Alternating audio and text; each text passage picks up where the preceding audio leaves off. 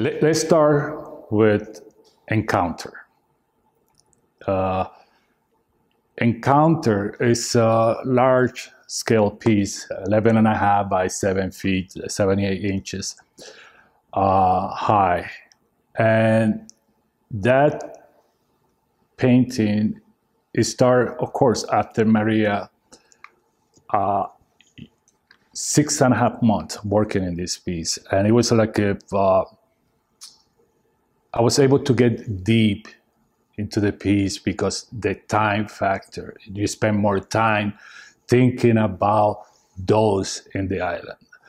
So the piece is basically an experience when I was in my early teens, meditating in top of a mango tree.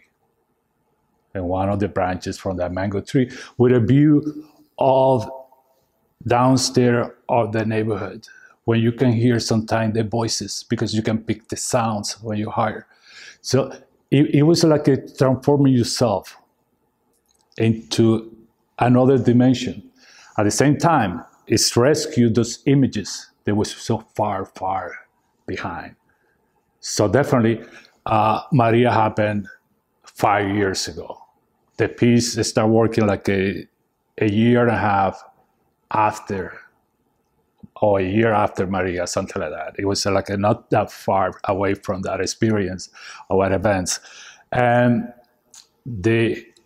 I tried to bring all the towns with the blue squares in the background.